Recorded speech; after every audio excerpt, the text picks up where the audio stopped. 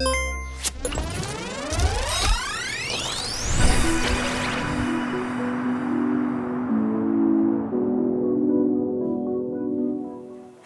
everybody, welcome to this session, live from my living room. This is practical DevOps approaches and best practices for continuous integration. And I need to add also for continuous delivery, because of course, eventually we want to deliver. This will be basically a collection of best practices and recommendations how to set up your development infrastructure for BTP extension development. So we are going to discuss Git branches, continuous integration, continuous delivery, so pipelines and pipeline jobs, and of course we are going to discuss transports over a 2, 3, 4, I don't know, whatever crazy stuff you guys are doing, N-tier system landscape. After this session, the goal is that you can go back to your project, to your team, and set up not one, but 2 solid CI/CD pipelines for your extension development that actually work. Yeah? So you're going to be the hero of the team. Let's set the stage first. How do we move source code to production? So on the left-hand side, I have this clumsy icon for, this is the source code. On the right-hand side, you see the factory. This is our production system. And in the old days, yeah, maybe in your first IT job you ever had, or at least in the first IT job I ever had, I had the source code on my machine. I was working on it, and whenever I thought the stuff is good enough, I just copied it over to a server, restarted the application server, and things were live. Yeah, that was really cool, but also pretty risky. Yeah? So of course there's a lot of problems with this approach. So there were no tests and no safety net at all. Yeah? So if things went wrong all the time, because also stuff seemed to work on my machine, but that doesn't necessarily mean it also works on the productive server. Yeah? Another problem was this approach doesn't scale with an increasing number of developers. Yeah? If a second or third developer joins the team, what you're going to do? Share the file system or share the sources via email. So yeah, I mean, I've done all that. That's not good. With bugs in production, you never knew when this actually happened. There was no version to go back to. You just didn't know what happened. Yeah? And there's a couple more. And the baseline is, and you have probably guessed it before I started this long speech, this is not how we're supposed to do it in enterprise or in professional development. So in the SAP context, we have overcome those problems, of course, and I just want to describe shortly how we did that in the different areas. In the first area that I would like to cover, that I would like to call the cloud native space, we can do concurrent development. We solve certain integration problems by the use of Git and the various Git flavors. So Git, GitHub, GitLab. All these things help you to integrate on a source code level, and of course, in the first place, to serve as a common repository for the whole team. In addition to that, we have continuous integration and continuous delivery. These are agile practices. Continuous integration is the practice to or it requires the developer to check in their changes as often as possible, and those changes then are validated in an automated way with what we would call a CI pipeline. And continuous integration takes this concept a step further. The validation here is extended in a way that we actually have something that we can potentially ship. Yeah? And all this has become part of this larger DevOps cultural shift that we've seen in recent years, and that is really also helping developers to develop in style. I know DevOps is in the title, but I will just focus more on the development part in this presentation. What's going on the ABAP side? Of course, also there, professional development happens, great software comes into production. So how do we solve, for instance, the integration problem here? So the integration problem is different on the ABAP side because it actually doesn't exist in that sense. Yeah? So we have locked objects. There's never 2, 3, 4 developers working on the same piece. No? And of course, when you want to put things into production, we have transports, and we transport our artifacts, our software through a system landscape, and on each stage of this system landscape, we validate different aspects of the software so that in the end in production we have something rock solid. Now, we've shown at last year's TechEd already how to connect those two aspects where we have a continuous integration process that takes care of validating the change and giving feedback to the developer, and a very control, governance-heavy process that contains transports. So that is, if you want to Google it, I think it was XP 280, so it's available on YouTube. And today, I don't want to repeat this hands-on. I just want to go over a couple of aspects in the setup customers have been asking me for again and again. So in this session, on the one hand side, I will start with Git, because that's, for developers always very interesting. This is where we live. So what you see here will look very familiar if you're working with feature branches, for instance. That means we have a main branch where we have stable software, changes that are good enough to be put into production. And in those feature branches that are forked off the main branch, there's work in progress. Yeah? So the development team working on new features is usually working in feature branches here. You're also seeing that I'm following a certain naming convention here. So the feature branches are named feature minus number. That will come in handy later. There's also other ways to organize your code in Git. So feature branches is not the only thing you can do. You can also do trunk-based development. But for this session, I want to focus on feature branching also because I think it's way easier to implement. Just one thing to keep in mind, your feature branches should not be should not run too long. So feature branches that are open for a month or two and don't get merged, that's not what you should do when you're practicing continuous integration. You need to merge rather often into the main line. All right, so I promised a demo. Let's go to that demo part. How does that look in Git? So I'm using GitHub here. You can also use GitLab or Bitbucket or Azure repositories. That's all fine. Terminology might differ, but everything else might be the same. And I'm using a sample application from a tutorial that we have recently published for acceptance testing using WDI5.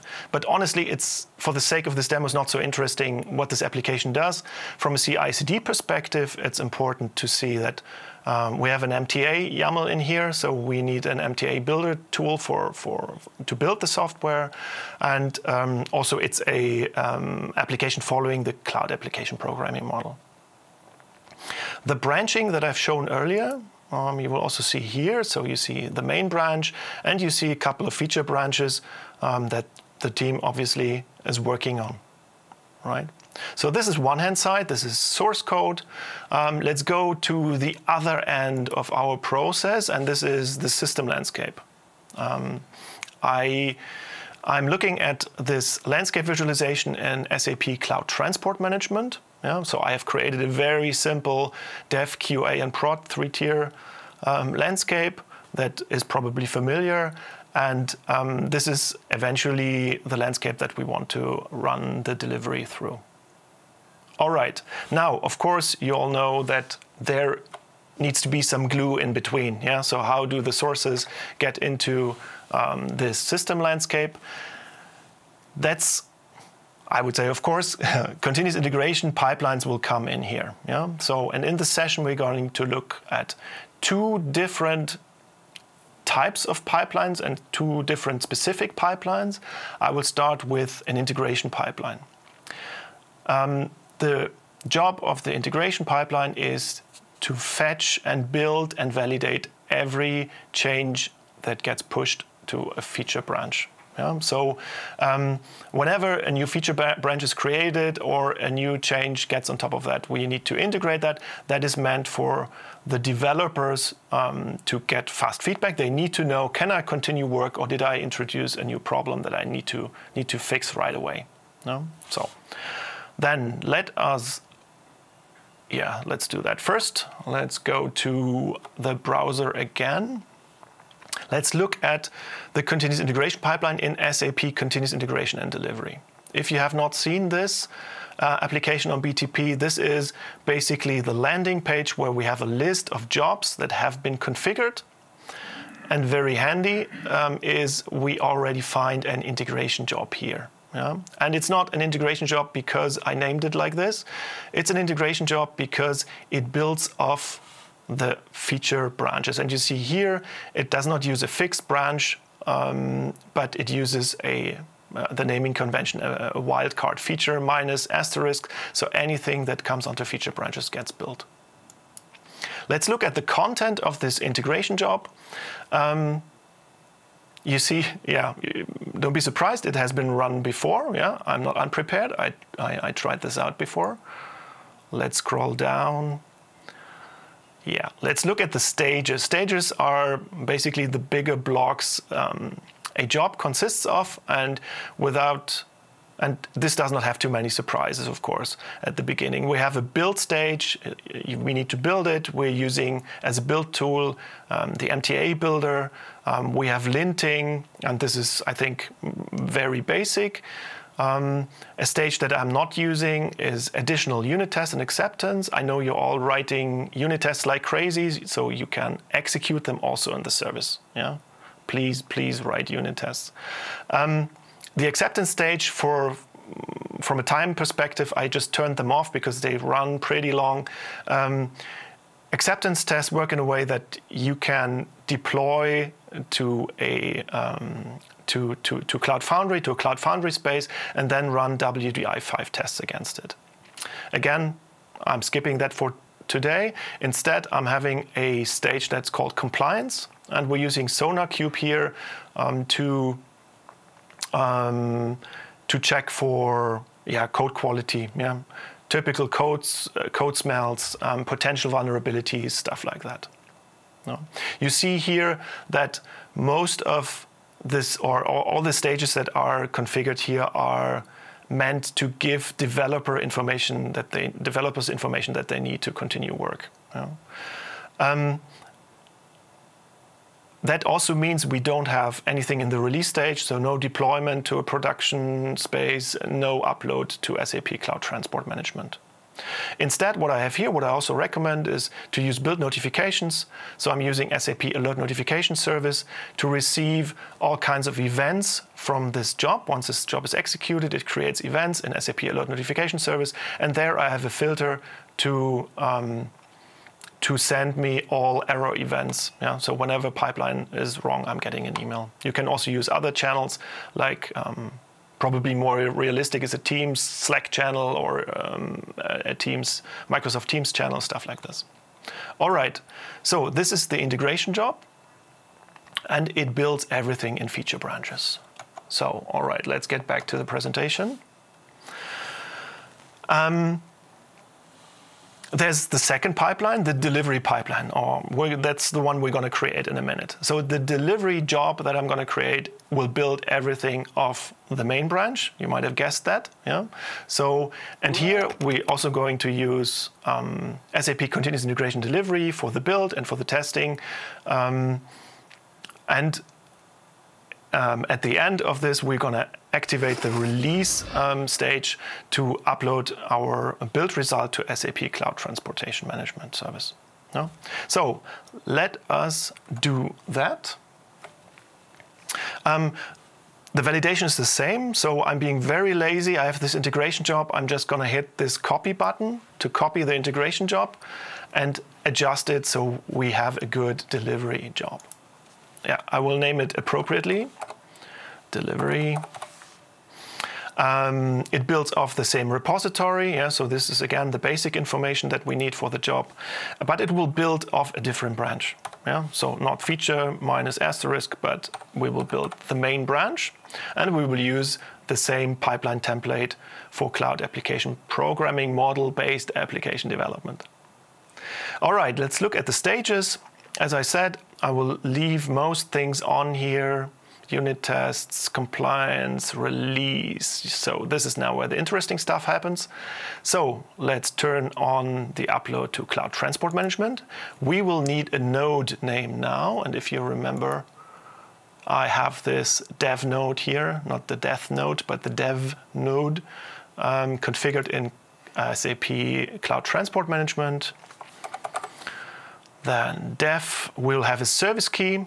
I prepared that. So that is something that you can create in a Cloud TMS instance, create a service key, put it into SAP Continuous Integration and Delivery, manage it here as a credential. Done that before. Because I'm clumsy, I will do something wrong here.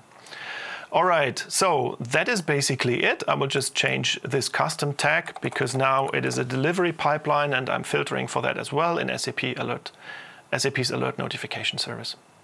All right, let's create this. We have now the delivery job, building on main, no builds yet. Let's change that because this is a demo. All right, now let's go back to GitHub where our development team is currently fighting against the clock. So they have this big delivery date and one pull request is still missing. So one thing I would like to add here is please use those pull requests to discuss. Yeah, the main branch should be protected. Don't let ever anybody push directly to the main branch. It should be protected. This feature exists in all these Git flavors that we support. And also in pull requests, a lot of good things happen for a development team. So there's a lot of discussing the feature and understanding the feature for the team. There's a lot of exchange of opinions. There's a lot of developing a common development style. So that's really important to use pull request. I'm going to merge this. Yes, let's give it a good title. Zack. Confirm the merge. And I'm going to delete this branch because I don't need it anymore. And now in SAP Continuous Integration and Delivery, we should see a job starting. And actually, it starts. Real nice. This job will run with all the content that we configured. This job will run 10, 12 minutes. So we're not going to wait for that.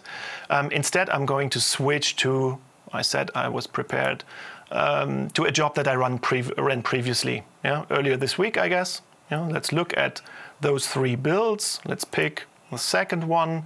And here you see the same stages and how the job ran successfully through these stages. So build, compliance, release, everything done. And as I said, at the end of the release stage, we upload the change to SAP Cloud Transport Management. So let's just pick this so I can filter it easier. I pick this commit. I go to SAP Cloud Transport Management, hit the transport requests view. I filter.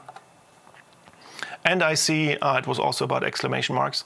And I see a build result uploaded to the dev node and transport management and the transport management service. And now I can use all kinds of change management tools like SAP Solution Manager, SAP Cloud ALM, or also SAP Cloud Transport Management itself to move this change from development to QA and to production eventually. All right, let's go back to the slides once more. I just want to summarize what you've seen.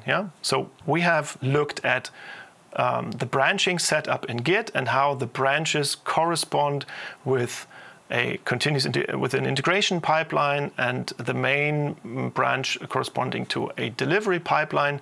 We have seen that the delivery pipeline basically consists of two tools. SAP Continuous Integration will do the validation, hand over to SAP Cloud Transport Management, and then we have all kinds of other tools to move those changes from development to QA and to production. All right, so that's it for now. I think we can go over to the questions. Live Q&A.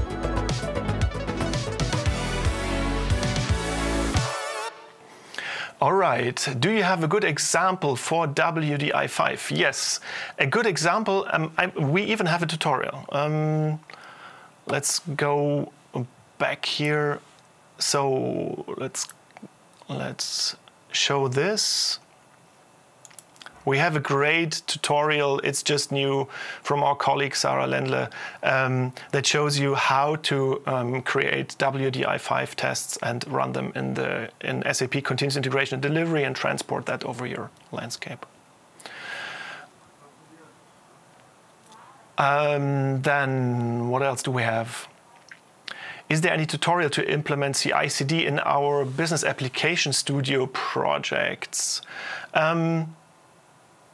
Not yet, not that I'm aware of, but I'm happy to take this request and put it in the backlog. Yeah, that's a good idea. Let's do that. That's good. Then another question: GitHub will be used for all the projects. Developed in Bus and BTP. You can use GitHub. I use GitHub here in this example. You can also use GitLab, Bitbucket, server and cloud, Azure repositories. Not sure whether I mentioned GitLab, but GitLab you can also use. Next question. Do we have a cloud-native ABAP DevOps roadmap? So I think we're working on that. So there's a lot of discussion going around what we're going to offer in that space. So stay tuned. I'm not aware of anything that is on official roadmap level at the moment, but for sure there's going to be something. Then we have one. Question is, sometimes I'm unable to create a repository from Bus to GitHub. I have to manually create a repository in GitHub and connect with Bus. So yes, I think this is how it works from my perspective. Yeah. So you're creating the project in GitHub, and then you're starting to author it in Business Application Studio. So this is, you don't create your repository from the Business Application Studio. Oh, that's a tough one. How do you manage the version of the MTA in the MTA descriptor to increment for each new release from the CI/CD? So I assume, but I'm not an expert here. I automate stuff. I don't necessarily know what I'm automating. So I assume that you change the version in your MTA descriptor using your editor, your IDE, your authoring tool, and you will be fine. Then we have another one. Has the GCTS tool been tested to work with other Git providers such as Azure DevOps? So far, I have mostly seen it working with GitHub. Anything that we need to take care of if we don't use GitHub? Actually, I cannot comment on that. I don't know the roadmap from the GCTS tooling. I know there's a lot of plans, but I cannot precisely answer this one. Sorry about that.